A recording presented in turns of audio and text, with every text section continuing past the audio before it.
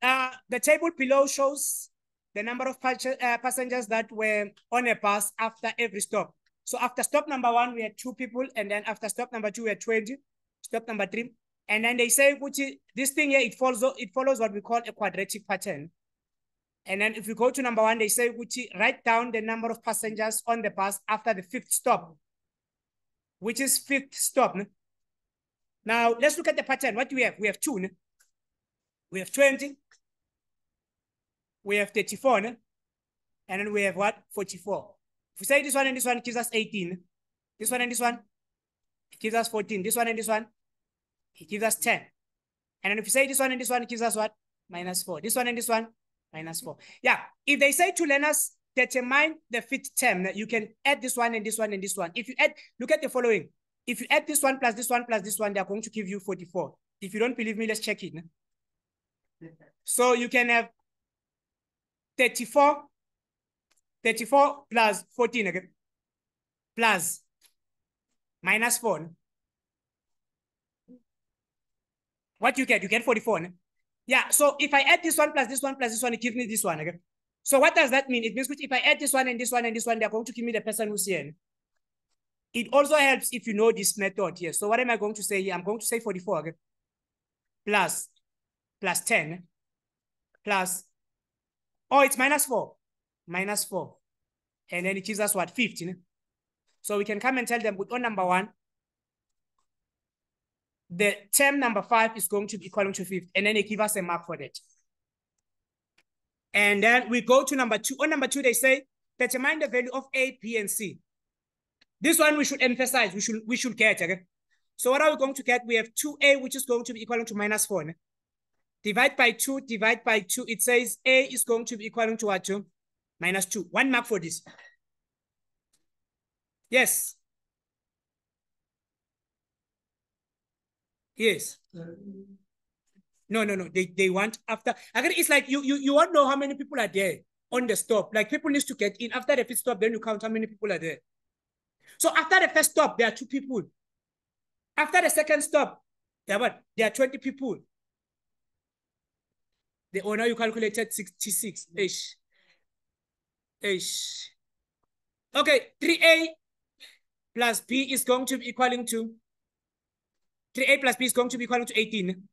So we have 3 multiplied by -2 plus B, which is going to be 18. Take 6 to this other side. I get this one multiplied by this one, it gives us 6. And then what is going to be your P? It's 24. 1 mark for this. A plus B plus C is going to be equaling to 2. And then it says -2 plus 24 plus C is going to be equal to 2. This one and this one, they give you 22 plus C, which is going to be 2. Take this one to this other side. It says C is going to be equal to -20. Therefore, Tn is going to be given by -2n squared plus 24n minus 20. All in all, Mara, they didn't say they wanted this one. Okay, let's give you a mark here. I don't know which way we're going to get the 4th mark. They didn't say which we should give them the formula. So it's 1 mark, 1 mark, 1 mark. So give them, if they got all 3 of them, give them full marks. Because it's not as if they said determine the formula. No, they just said determine the value of A and B and C.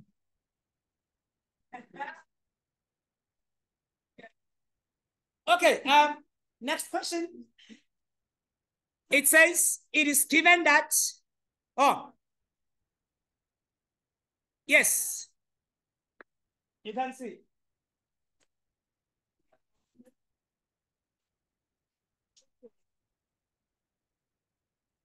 A is -2, B is 24, C is -20. If they got all 3, you give them full marks. Let's go to number 3. If it is given that Tn is going to be given by a quadratic formula, determine the maximum number of passengers. Guys, once you see this word, maximum, minimum, they're talking about the turning point. Every time when you see a quadratic and then they're talking about the maximum, minimum. These words, closest, minimum, at most, they're associated with the turning point. Now, fortunately for you, if you are a grade 10 learn, if you are a grade 11 learn, you don't know calculus. So you can solve this thing without using calculus by just getting the turning point. Now, how do you get the turning point of a quadratic? You use this formula that says x is going to be minus b all over 2a. And then you know what is a, you know what is b. But now, since when you're already in grade 12, how would you get the maximum? As soon as you see the word maximum, number, even if you don't understand what's happening, differentiate, and then you make the derivative to be equal to 0. As soon as you see the word minimum, maximum, smallest, closest, they are talking about differentiation. So number 3, we're going to say that we have Tn, which is given by minus 2n squared, okay, plus 24n minus 20. So we are going to give you a mark for saying Tn prime. Ne? What is going to be Tn prime? We're going to get minus 4n plus 24. 1 mark for this. The derivative should be 0. The derivative should be 0. You're going to put 0, which is going to be equal to minus 4n plus 24. Take this 4n to this other side. It says which you are going to have 4, which is going to be 4n is going to be equal to 24. Ne? And then divide by 4, divide by 4. It says n is going to be equal to what? To 6. And then as soon as you get this value, this one, it's like turning point. Turning point, agree, you have 2 values. Ne? This is the x value. We want to know what is going to be the y value. The y value is the one which is going to be the minimum or the maximum.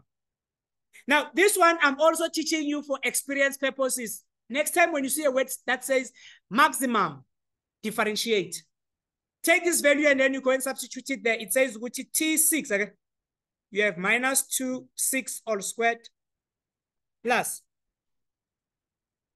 24, 6 minus 20, which is going to be equal to 52. And then we'll give you another mark there. All in all, you get your 3 marks. Explain why the formula of question number 3 does not work after 11 stop. If you say T11, you're going to get 2, okay? And then if you say T12, it gives you minus something. And then you can't get negative passengers. So this formula is not going to work because you can't get negative passengers. The last positive passengers that you're going to get is at T11. After T11, you don't get anything. So you're going to say T11 is 2. T12, it gives you a negative number. Therefore, you tell them you can't get negative. Passengers can't be negative. Can not be negative. And then we'll give you 3 marks for that. Yes.